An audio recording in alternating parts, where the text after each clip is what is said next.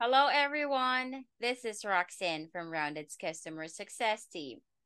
There are two options for sending invoices, quotes, and client statements in Rounded. The default method is via Rounded's email client. It tracks all of your emails sent from the email address roundedmail@rounded.io. The second option is via Gmail. If you have a Gmail or a Gsuite account, you can integrate that with your Rounded account. To do that, let's navigate to Settings and click in Email Settings, where you will see the option to connect to Gmail or Gsuite. Click the button Connect Gmail to initiate the connection. Enter the Gmail or Gsuite account you wish to use and follow the steps in signing in to your account.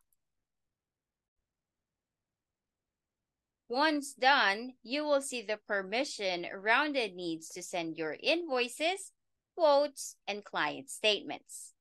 Click Allow, and you will be routed back to the email settings page. And you will see that the current method used is now via Gmail or Gsuite. Your clients will then receive your invoices, quotes, and client statements from the Gmail address you used to log in to your Gmail or Gsuite account during setup. All invoices, quotes, and client statements sent will appear in your sent folder in your Gmail. Please note that Rounded cannot track emails sent via Gmail. However, you will still be notified if your invoice or quote is viewed online.